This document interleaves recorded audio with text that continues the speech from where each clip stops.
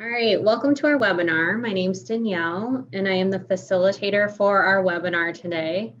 I am with the View Senior Living of Cedar Rapids. I'm the assistant director here. We have to give our special thank you to our caregivers and administrators at our Views of Marion location for making this happen today. The Views of Marion opened in June 2019 and is our first location with a full continuum of care under one roof. Our Marion location is uniquely built with high building standards with our residents and employees' health and well-being in mind. So take note of our email here, info@viewseniorliving.com. In case you are disconnected for any reason, we'll send out an email after the webinar to connect and are happy to answer any further questions that you may have. As we move on, please take a moment to find the chat button at the bottom of your screen. We would love to know where you are joining us from. Let us know in the chat down below. We're also happy you are here, and feel free to ask any questions in that chat system down there, and we'll answer either during or at the end of the presentation.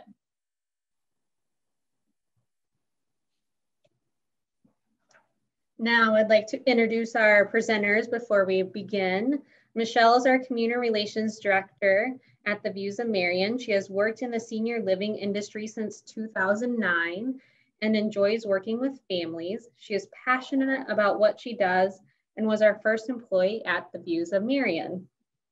Morgan is our Executive Director at the Views of Marion. She has been a licensed nursing home administrator for 4 years and a licensed nurse for 16 years with an emphasis in geriatric care.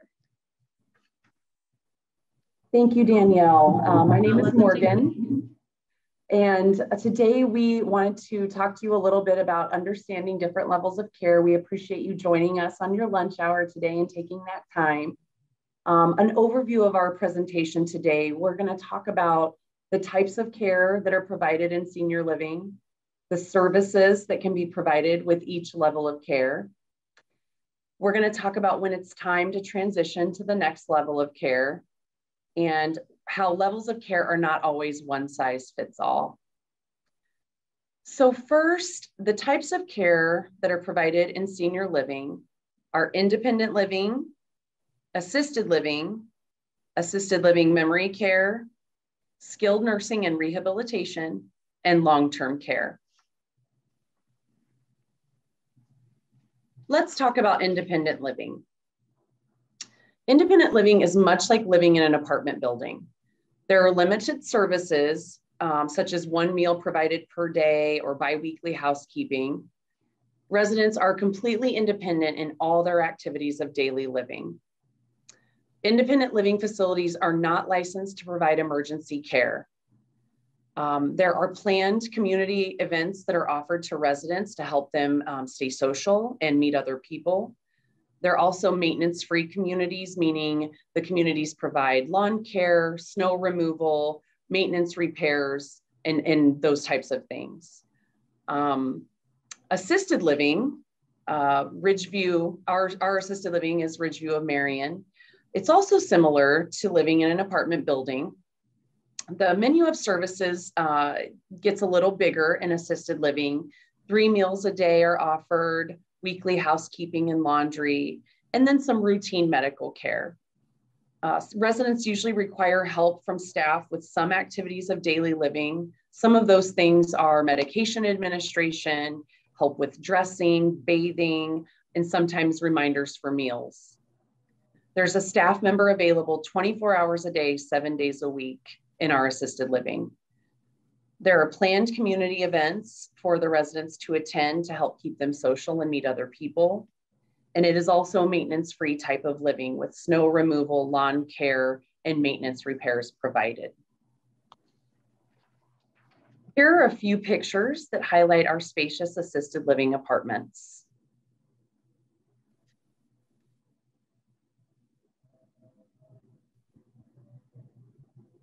Our next level of care is memory care assisted living, and we call ours Meadowview of Marion.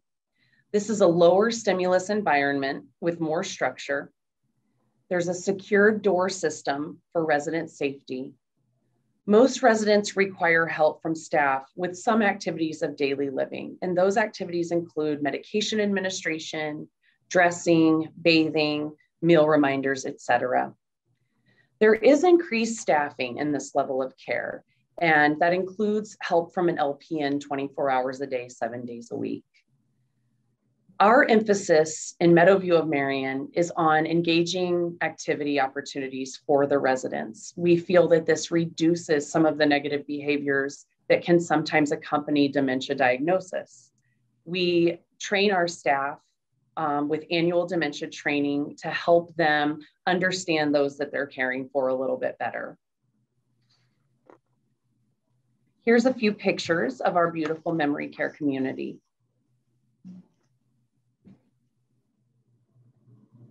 Our next level of care is skilled nursing and rehabilitation, which we call Oakview of Marion.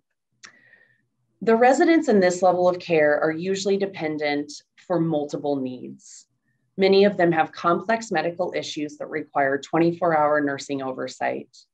We have a medical director on staff who works cooperatively with management and nursing to ensure the highest quality of care. Every day we have a registered nurse at least 8 hours of the day. We plan enriching activities for those residents so that they can get the most out of their stay here when they're skilled. The emphasis is on rehabilitation after hospitalization, with many times the goal being to return home. We also have a registered dietitian contracted, and she monitors the nutritional needs of those residents weekly.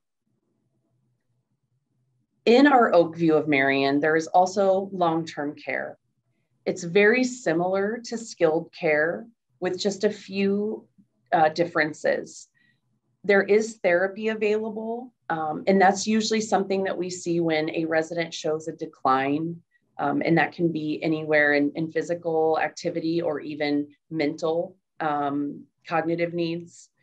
And beyond that, there are the same things offered in the long-term care as there were in the skilled nursing.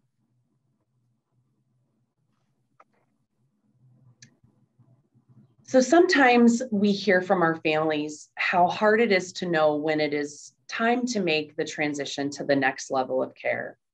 And even as caregivers, it can be difficult for us to know when that time is. But here are some of the things that we look for as signs of when that time is near. The first can be cognitive decline. If a person is showing more trouble with memory or decision making, we usually see that as a time that maybe they need a little more help. Decreased mobility is also a sign of needing more help with needs on a day-to-day basis. Increased incontinence can sometimes show caregivers that the person is needing a little more help. When a person needs skilled therapy, that's obviously a time to transition them. If a person becomes a wandering risk and is maybe seeking exits and doesn't understand the need for more safety, that is a time to transition to another level of care.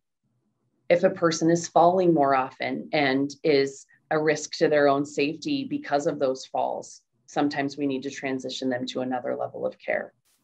Anytime a person has increased acute medical needs, that would be also a time that we're looking at a higher level of care for that person. Morgan, we had a question in the chat, I believe related to this topic. And the question is, one registered nurse for how many patients? So when we say one registered nurse, what that means is that there's one here at least 8 hours of the day.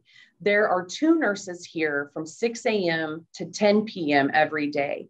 And what we mean by the one registered nurse is that that's always at least going to be a one registered nurse during that time period. The other one is usually a licensed practical nurse, but that also varies. And then overnight, we have a registered nurse here as well with the patients. So I'd say usually it's one nurse to about 18 to 20 residents at any given time.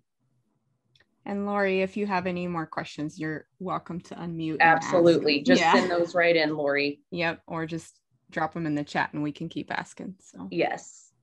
We also have our management nurses here Monday through Friday, and there's 3 of them, and they are all registered nurses. So, and we don't even count their hours toward that average because we know they have other things that they're doing, but it is nice because they can fill in and help with some of those acute needs or assessments when needed.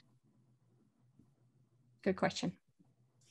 The next slide talks about how levels of care are not one size fits all. In our 2 years of being open, we've seen this quite a bit, and we like to explain this because a lot of times people want to put care into a box and say, this is what this level of care means. Well, that's not always the case. And a lot of that's because each residence, their needs are unique, and you never have 2 residents the same. One person may have, this list of needs, but then have something else that makes them maybe not appropriate for a certain level of care. So we like to look at the whole resident before making that decision on levels of care. Residents are also inconsistent. We've had residents who they'll do great 3 or 4 days in a row, and we'll think, okay, they're ready to move over to assisted living. But then maybe they have 2 poor days in a row where they're less mobile or their cognitive function is declined. And then they have a couple of more good days. So when we see that inconsistency, the last thing we want to do is move them to a lower level of care and then have them fail. So we try to take that inconsistency into account. Higher level of care can sometimes provide more peace of mind. So we have had instances where families say, or even a resident say, I like knowing I have that extra staff around. So while I may be okay in assisted living, I'd rather live in long-term because I like knowing that there are 5 people on staff on my hallway at a time. And that's okay. We don't say, well, no, you can't do that just because they meet all these other criteria. If the peace of mind makes them feel more safe, that's what we're here for. So that's another time when it doesn't fit everybody. Sometimes people also opt for a higher level of care because they want to avoid making multiple moves. They know that the future could bring a move to, maybe 1 or 2 other levels of care. And they think, let's just move once and be done with it. And that's their prerogative, and we allow that as well.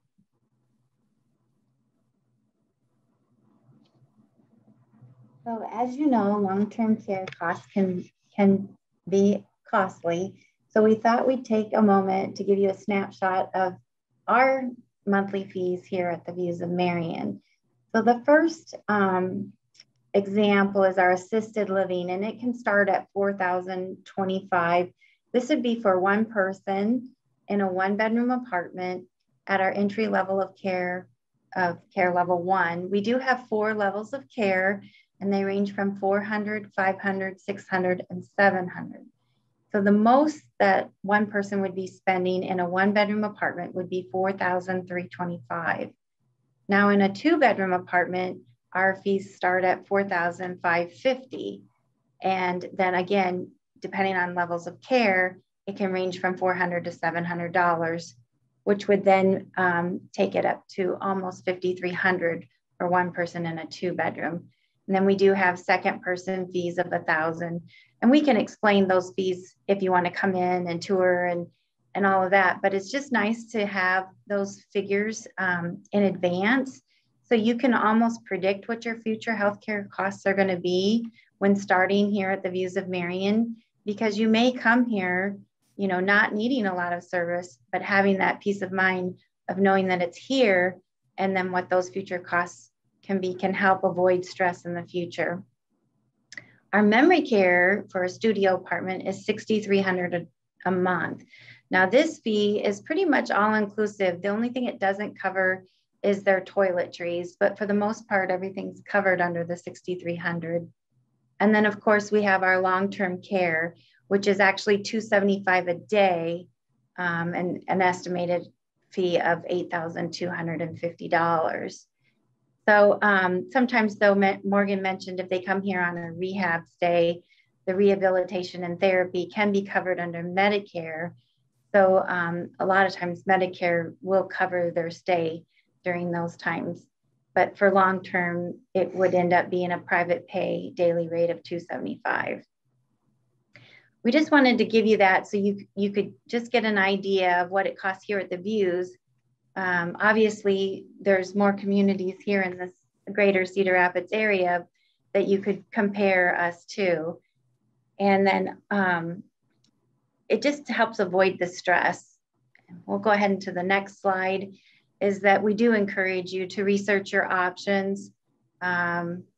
You know, finding a community that has all levels of care is great because like here at the Views of Marion, our residents become familiar with our staff. And then like Morgan had mentioned, you know, we can avoid future moves, not only within the building, but had you gone to another community, you might have to end up picking another facility at the end of life when you're needing that higher level of care. So just keep those things in mind when you're planning. And the Views of Marion is very fortunate to have all of that here under one roof. We've also been serving our Cedar Rapids community for over 15 years, and our owners take great pride in you know, keeping that service not only in our Cedar Rapids area, but here in Marion. And we'd like to take a moment to open this up for questions and answers. Now that we've finished our presentation, we're here to help if you have additional questions.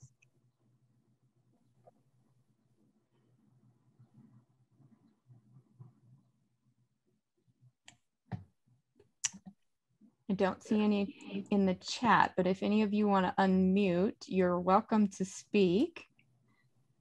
I do have one question, actually, related to your pricing. If a person is shopping and you're looking at those tiers, like those extras, do the communities price similarly, like with a la carte type stuff, or are the structures similar, or will they find a lot of different structures as far as how those different levels are? That's a great question, Karen. Yes, definitely ask those questions when you're touring. Ours are pretty straightforward. We also have a document that breaks down a point system so you can kind of see what each level of care would mean. So like, for example, if they need help with bathing or dressing, that could be a care level, or medications. Some communities charge by the amount of time. So you'll want to ask that. They might give you a tier, but it only maybe includes a certain amount of time. And then as you need more help, of course, those fees can go up. So that makes it harder to predict what your monthly fee would be. Whereas here at the Views, you can predict the highest level of care at $700. Or if you feel like you might need a different level of care, our pricing is very straightforward with our memory care and our long-term care. Okay, cool. I just feel like that could probably be an overwhelming part of researching. So I thought that would be good to know. So you probably know a lot about that. Okay. Okay, let's see. So Suzanne asks, when you indicate the monthly price, I assume that is all inclusive, meals, etc. That's correct. That's right. And housekeeping and laundry. A lot of times that's extra at some communities. So you'll want to ask those questions. Oh yeah. Very good. That was my burning question. Any other questions out there? We do also include cable and internet. Oh, yeah. Dwayne looks like he has a question. Hey, there we go. Finally got unmuted here.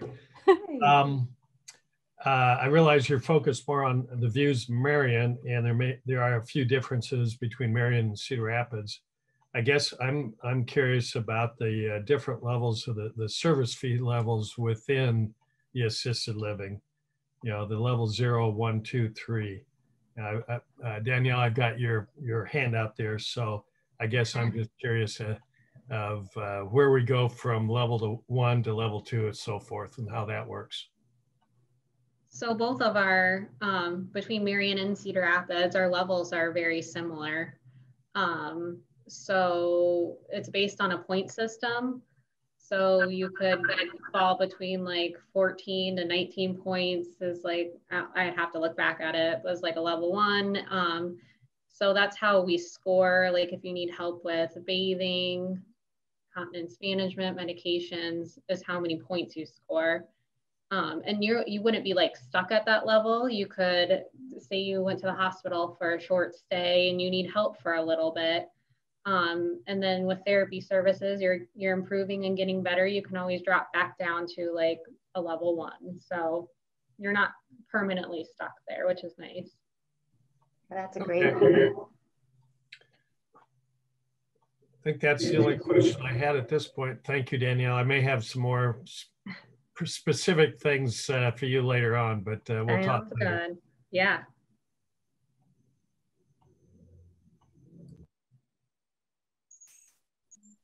And someone was asking if we'd have a recording available, and we will. So we can put that up and send a link out probably by the end of the week.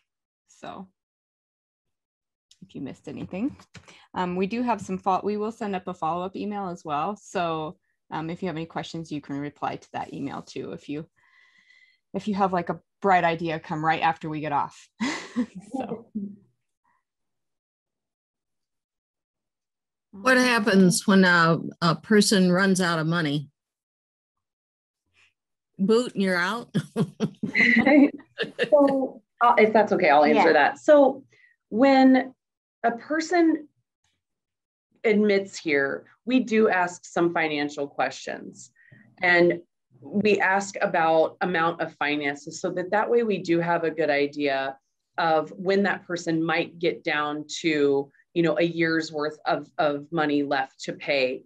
What we usually would do at that point is we would try to help them find a facility that does accept Medicaid, and then try to get them there before their money runs out, because their choices will be better for Medicaid facilities if they still have a year's worth or 6 months worth left to spend before they have to do the Medicaid application. Sometimes we even help with that Medicaid application, or at least getting that paperwork in line to do it. Samantha, my director of nursing, she has background with that, and she's very good at finding those resources and has done that multiple times. So she knows all the ins and outs to that, because it's a very complicated process. But we make sure that we get in front of that early so that we give that person the best options possible.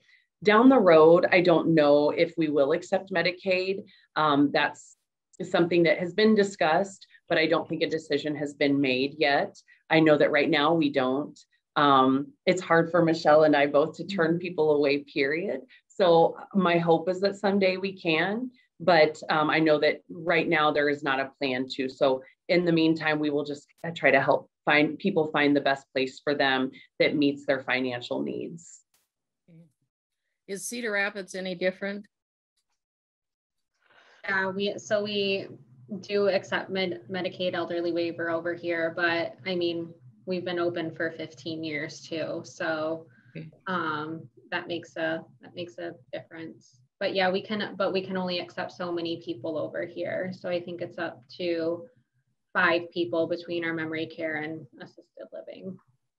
Okay. Thank you. Who have served our country, there is a Veterans Aid and Attendance Program that also can help offset our costs. And sometimes people aren't aware that it does cover the spouse of this veteran. So we can provide you information on that too, if that helps. We have developed relationships with a few of the facilities here in Marion that do accept Medicaid, so that we can find the best fit, because what might fit one person may not fit another, or a family might be looking for something different than what another is looking for. So we've really tried to build those relationships so that we can give people as many options as possible when that time comes. Thank you.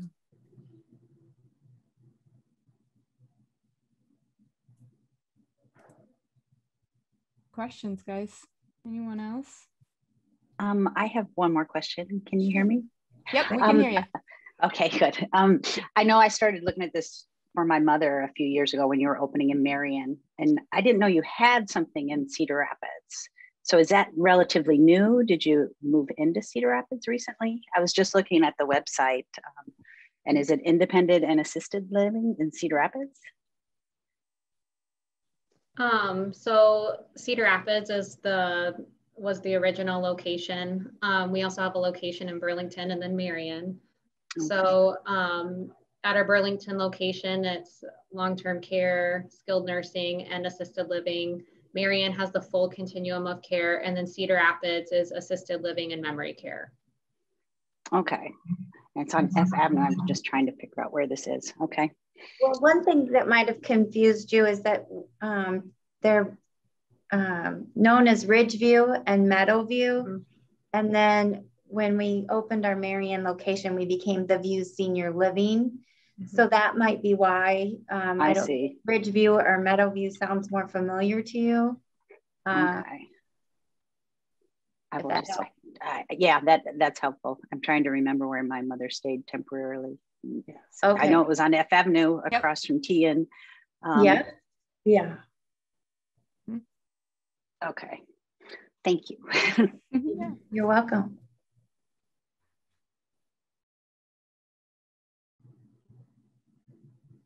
Okay, anyone else? All right, silence speaks. I think with that, we can probably conclude our meeting. Thank you so much, everyone, for joining us. And again, look for that email. Yeah, we'll send you a follow-up. Thanks, everyone. Have a great day. Thank you. All right, thanks. Bye.